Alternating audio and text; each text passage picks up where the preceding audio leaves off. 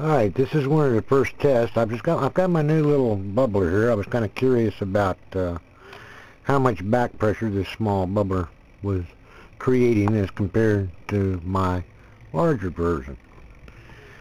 We'll just do this to put the little stopper in there. Here's our little manometer. Let me see if I can get the light right. Alright, I'm going to start to produce some gas and into our little bubbler, and we will measure exactly how much pressure. See it going up?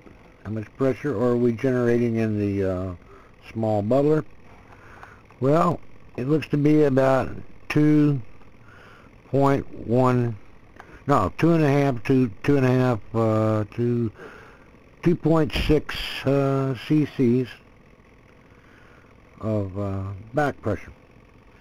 So that's a little over 2.5 grams of back pressure. See our little bubble guy?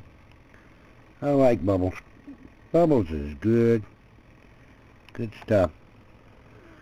I'm going to go to the blue medium. Anyhow, now we know that we are producing a back pressure from our bubbler to our main supply,